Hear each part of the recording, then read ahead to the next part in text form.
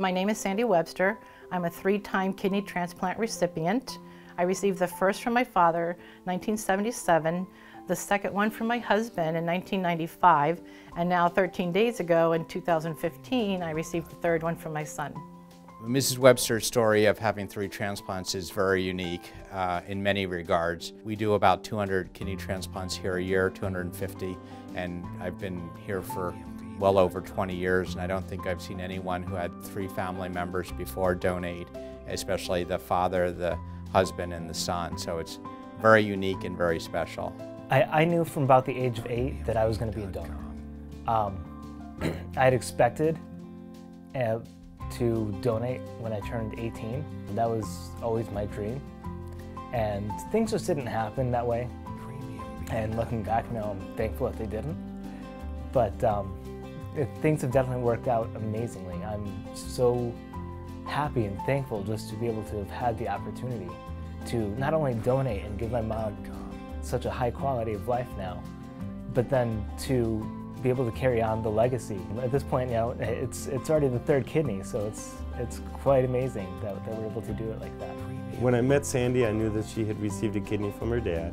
It was a transplant. You never know in life what life is going to give you or how long you have with anything, life itself. Never thought that she might need a new kidney 20 years later.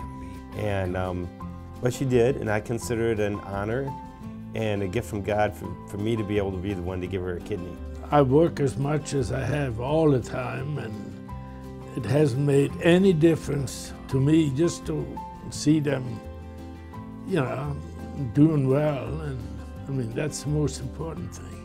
Not many people are fortunate enough to receive 3 or more kidney transplants, and one of the big reasons is that they can develop antibodies after each kidney transplant. She was very lucky in a way that her son was a match for her despite having received 2 kidney transplants in the past. Having received a living donor it's hard to explain, because what it means for me is I didn't need to go on dialysis. You know, so many people are waiting for a transplant. The list is huge.